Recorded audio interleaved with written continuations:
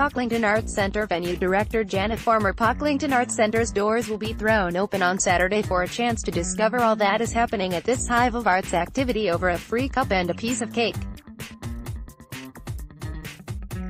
Running from 9:30 a.m. to 12:30 p.m., the open day will provide an opportunity to meet the newly expanded management team, take a tour of the venue, enjoy a cinematic preview of this summer's blockbusters, and find out what live events and exhibitions are coming up. Visitors also can learn more about joining the Friends of Pocklington Arts Centre and discover the venue's journey so far, as charted in archive footage that will be on display.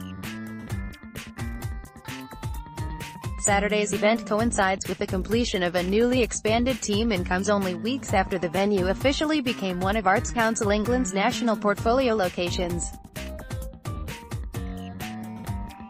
Venue director Janet Farmer and venue manager James Duffy are joined in the team by new marketing and audience development officer Sarah Morton and venue coordinator Vanessa Simmons.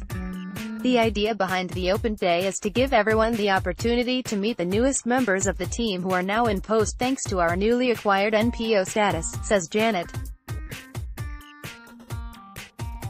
Visitors can also discover all that PAC has to offer with its busy and varied program of live events, films, exhibitions over the coming month, as well as further information on venue hire options for private functions, community groups and businesses.